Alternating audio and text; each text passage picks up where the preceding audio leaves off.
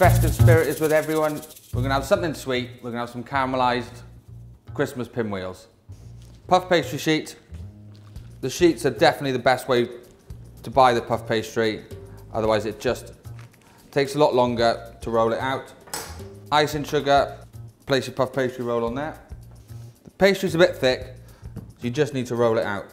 The pastry's picking up the icing sugar, which is exactly what you need. Good quality mincemeat, and thinly as you can, spread it on the entire surface. Take a bit of time with this, because you do not want big amounts of the mincemeat, because when you roll it up, it will make it difficult to manage. Just try and leave a little bit of border. Simple egg wash, just around the outsides. And start to roll. And with a sharp knife, cut centimetre discs, laying them out. You can bake these from scratch as they are, and that's perfectly acceptable.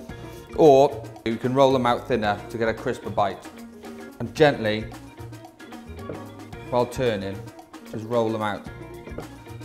Make sure you line a really good grease-proof baking parchment, because they will stick. 200 degrees, 12 minutes.